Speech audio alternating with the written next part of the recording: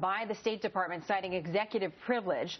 All this as Republican Congressman Trey Gowdy of South Carolina is laying out how he will lead a House Select Committee tasked with getting to the bottom of what the White House knew and when, among other things. Our Chief Intelligence Correspondent Catherine Herridge is live in Washington with the very latest for us now. Catherine?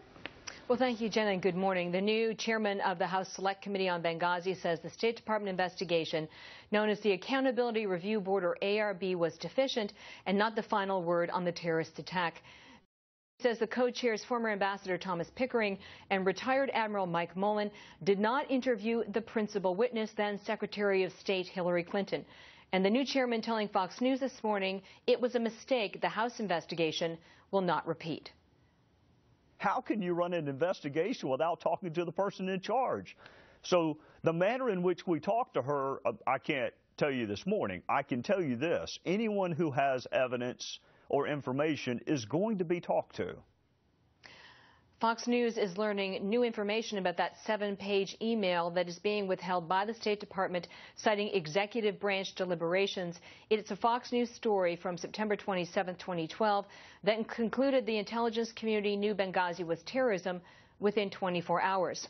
On that email chain, based on publicly available documents, is the then Deputy National Security Advisor Dennis McDonough, not Tom Donilon you see right there, then at the time the White House Counterterrorism Advisor John Brennan, who's now the CIA Director, and Ben Rhodes, Principal Aide to the President and head of his strategic communications. And so this report from Fox News would run counter to what the Obama administration was attempting to put out there as their position. And there was a contrarian news report that didn't align with their position, and they were clearly reacting to it in a way that would help to reinforce their position.